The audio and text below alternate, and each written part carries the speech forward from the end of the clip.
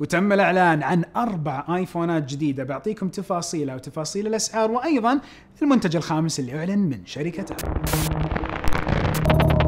السلام عليكم ورحمة الله وبركاته، أخوكم فيصل السيف، وانتهى مؤتمر أبل مع إعلان سلسلة آيفون 12 بالعضو الجديد لهم آيفون 12 ميني. تجي السالفة خلال الفيديو، ولكن خليني أول شيء أقول إنه بالمؤتمر أعلنوا عن الهوم بود ميني، نسخة مصغرة من هوم بود تم إعلانه من أكثر من سنة، ما جاء لمنطقتنا بشكل جدا كبير، وأيضا الهوم بود ميني المفروض سعره $99 مع توفر حيكون له بعض الدول مو لكل العالم. الهدف الأساسي من الهوم بود ميني إنك تشبك معاه جوالك، يصير منه مشغل صوتيات، يساعد في المكالمات، ويساعد انه سيري موجوده فيه. فشنو الموضوع؟ ممتاز، نركز على الايفونات.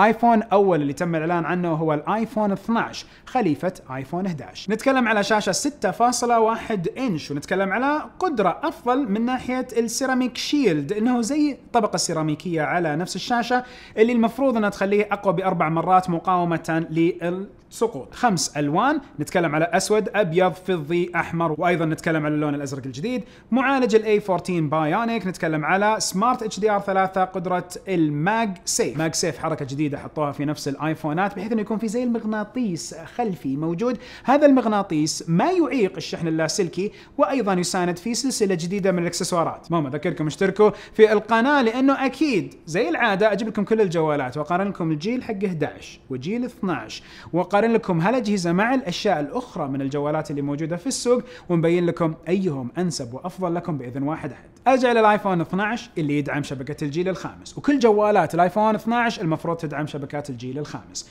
قدرة ايضا التصوير بكاميرتين في الايفون 12، الكاميرا العريضة جدا والعريضة.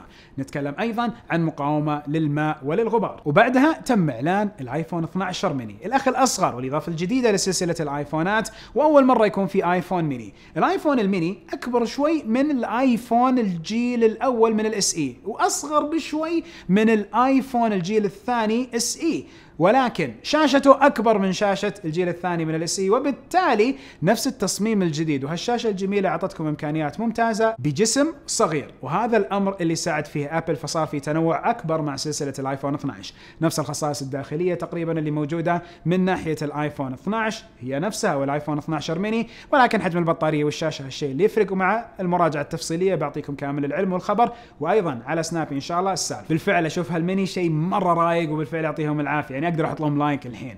ونتكلم على بعدها اعلن ابل عن جهازين، نتكلم على الايفون 12 برو والايفون 12 برو ماكس، اللي هم خليفة الايفون 11 برو والايفون 11 برو ماكس. هالجهازين جو بشاشات اكبر رغم انهم تقريبا نفس حجم الجسم. ليش؟ لانهم اعتمدوا على التصميم الجديد في البناء، وهذا الامر حسن مسألة الشاشة وقدرتها وايضا كفاءتها، لانه فيها نفس طبقة السيراميك، نقدر نقول الدرع السيراميكي. ال 12 برو وال 12 برو ماكس يجوا بحواف ستينلس ستيل فلات ديزاين، مسمين نفس التصميم، ويجي ب4 الوان، الفضي والذهبي، الكحلي وايضا الاسود. على فكره ترى الفضي الابيض كذا اوكي. يجي ب3 كاميرات خلفيه، نتكلم على عريضه جدا، وتيلي فوتو اللي هي مقربه. الحين لو تكلمنا على الكاميرات الثلاثه هذه، تم تطويرها من ناحيه الحساسات وقدرات الحساسات، ومع تفصيل الفيديوهات والشرح بجيب لكم اياها، ولكن المفروض صار في نمط تصوير افضل وقدره تصوير افضل مع ابل برو. تمام. ايضا مع تصوير الفيديو تم تطوير الامر بتحسين اداء وكفاءة الفيديو، وجابوا لنا في المؤتمر مثال لمحترف مونتاج قاعد يضبط محتوى وإيديت من خلال تصوير فيديو الايفون 12 برو والبرو ماكس. شيء يخلينا نقول هالجوال المفروض معالجته جدا قوية. شبكة الجيل الخامس ارجع واقول مدعومة في كل الاربع اجهزة. ونتكلم ايضا على وجود حساس اللايدار اللي بيعطينا حس محيطي افضل، حيناسب في بعض نقدر نقول تطبيقات الواقع المعزز والافتراضي، وايضا في بعض انواع او مجالات التطبيقات. اجل المعالج اللي فيه كفاءات جدا عالية، وهالمعالج هو اللي موجود في كامل سلسلة الايفون 12. نتكلم على الاي 14 بايونيك، يعتبر ثورة على كلام ابل من ناحية القدرات الاضافية.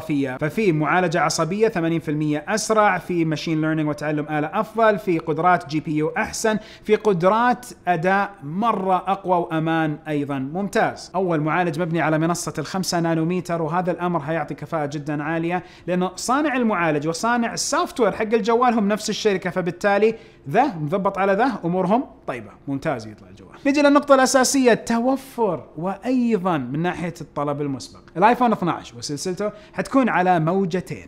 الموجه الاولى الطلب المسبق يبتدئ من 16 اكتوبر للايفون 12 برو والايفون 12، والتوفر لهذول الجوالين حيكون ابتداء من 23 اكتوبر. والموجة الثانية بتكون للايفون 12 ميني والايفون 12 برو ماكس، الطلب المسبق من 6 نوفمبر والتوفر 13 نوفمبر. وكالعادة كل الالوان وكل الجوالات بجيبها واسوي لكم المقارنات اللي تخليكم تعرفوا اي الاجهزة انسب لكم باذن الله. والحين نجي لاهم نقطة من ناحية الاسعار. الايفون 12 ميني بيكون بسعر من 2999 درهم بحكم انه الخبر الصحفي جاينا من دبي، وايضا الايفون 12 بيكون بسعر يبتدئ من 3399 درهم، برضو اقول بحكم الخبر الصحفي جاينا من الامارات. اما لو انتقلت للايفون 12 برو فحيكون بسعر يبدا من 4199 درهم، والايفون 12 برو ماكس بيكون من 4699 درهم. اتمنى اني توفقت كالعاده بهالملخص، فلا تحرموني من اللايك ومنكم تكونوا مشتركين في القناه وتشوفوا جديد التقنيه اول باول. واكيد ايضا ابل اعلنت عن مجموعه اللي هي ماج سيف حقت الاكسسوارات الجديده، وبسوي لكم لكامل السلسله تغطيه وكالعاده باذن واحد احد على مختلف الشبكات الاجتماعيه من يوتيوب، سناب شات، وانستغرام وفيسبوك وتويتر وحتى التيك توك وكل الاشياء اللي موجوده. الله ينفع بنا يا رب العالمين اجمعين في كل مكان ان شاء الله. ونهايه الحلقه كل حلقه، سبحانك اللهم وبحمدك اشهد ان لا اله الا انت استغفرك واتوب اليك. اشوفكم على خير باذن واحد احد، في امان الله.